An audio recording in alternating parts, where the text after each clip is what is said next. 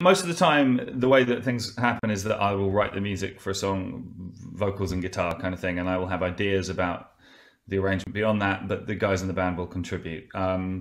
In this instance, there have been a few in the past. The central piano riff of the song was actually written by Matt Nazir, who plays keys in the band, and it was his like sound check piano riff for a while. And most of what Matt plays is Depeche Mode, and I kind of got to the point where I assumed it was a Depeche Mode riff that I'm not super familiar with Depeche Mode, I'll be honest with you, and just one day I was like, what is that song? And he was like, oh, it's just a thing that I wrote. And I was like, you're fucking kidding. I was like, that sounds like a classic old song to me. Do you know what I mean? It sounds like it's a fully formed piece of music. And I was like, let's fucking use it. And he was like, okay. So, you know, he sent me kind of a recording of him playing it, because of course we're now in the lockdown. So I started kind of fucking around with it at that point.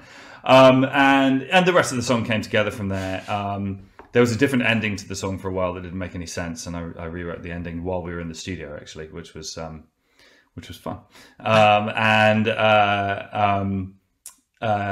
So you know, the music sort of came together, and then for the lyrics for that one, the central image is Charles Dickens. When Charles Dickens was a young journalist, he arrived in London and he had a business card that said Charles Dickens, Resurrectionist in search of a subject. And at the time, Resurrectionist meant body snatcher as well. And that just resonated with me. But the thing was, like, I had that, and I couldn't quite put my finger on what the song was about, but I knew that was powerful to me.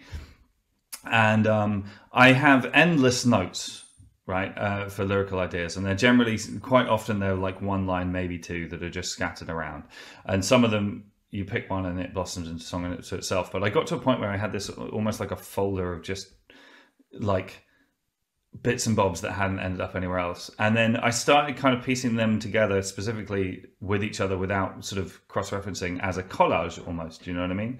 Yeah. And suddenly, in the midst of all of this, realized that there was a holistic picture emerging that was what I wanted to talk about.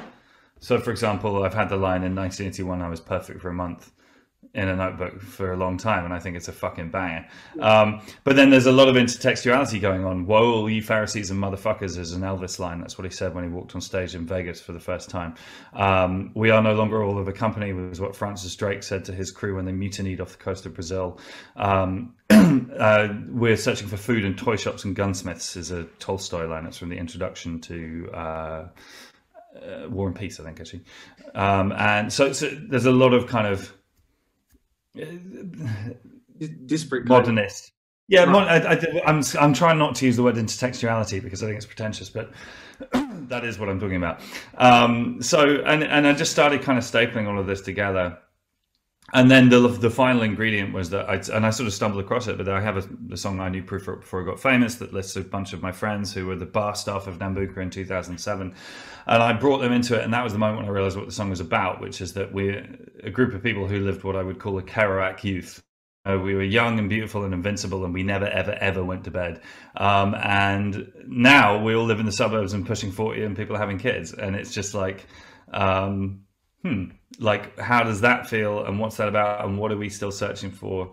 But ultimately, the final effect of the song for me, there are a few songs in my catalogue that I find it quite difficult to explain in a short sentence what they're about, which I think is a good thing, because if I could, then I wouldn't need to write the song. You know what I mean? And I feel like this is one of these. It's a pretty sort of indistinct feeling that I'm trying to capture on it, and I like to think that I caught it.